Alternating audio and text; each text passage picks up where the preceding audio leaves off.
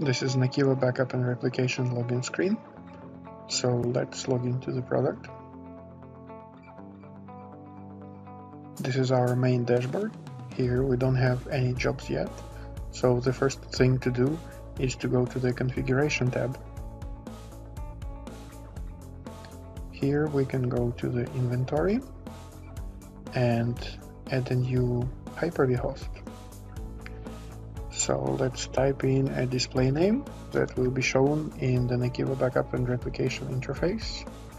Then the actual host name or IP for the host. Type in a username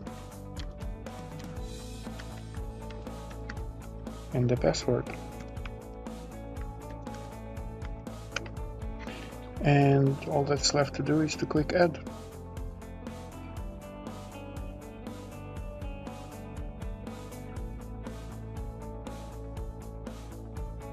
Now the host was added. We can see that 54 VMs are on the host, and we can expand this one and see the list of VMs here. So now that we have Hyper-V VMs in the product, we can actually go and create some new jobs. So let's go to the Jobs tab.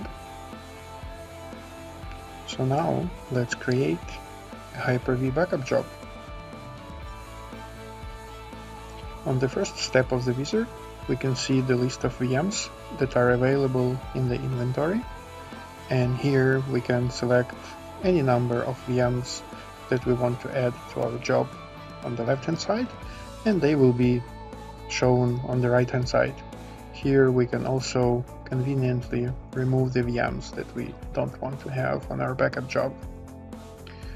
We can also use search, and let's say we want to back up only Windows VMs. So we can type Windows here and select the only running VM and go to the next step. On this step, we can select where we want to back up our Hyper-V VM. And here we have a few backup repositories, and let's choose this one.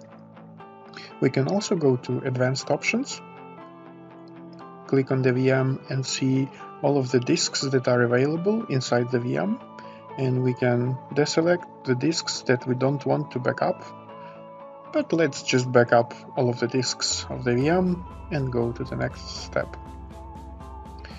Here we can set up a schedule as to when the backup shall occur. We can run the job daily, starting at a particular time, and then we can also set a backup window so that the job should be stopped by this time.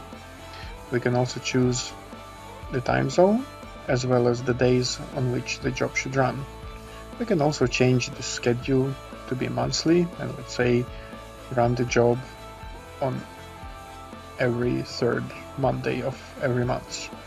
Or we can run the job periodically, as often as every 5 minutes.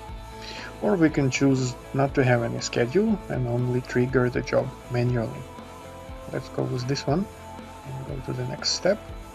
Here we can set up how many recovery points we want to have and for how long we want to keep them.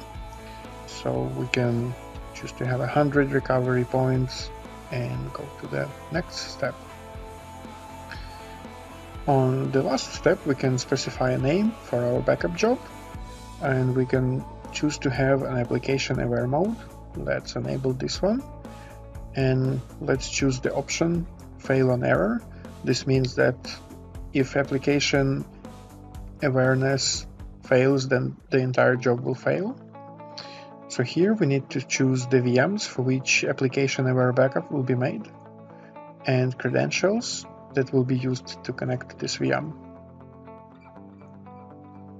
By default, the CBT driver will be used to track changes on all of the VMs, and we will leave the network acceleration and encryption disabled.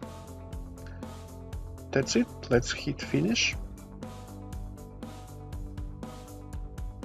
And our job is created. We can see its dashboard with the job information, its settings, the machines that we have in the jobs, where they will be backed up, and some charts are not available yet because the job has not been run. Let's run the job. and use a bit of video editing magic to speed things up a little bit.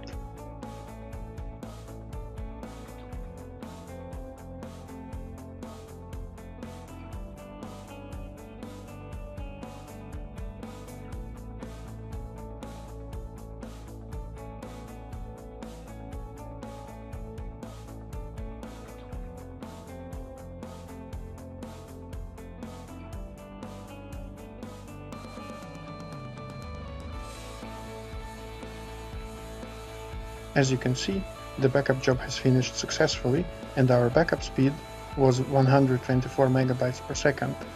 Because the servers are connected via 1 gigabit link, this means that we used all available bandwidth for our backup.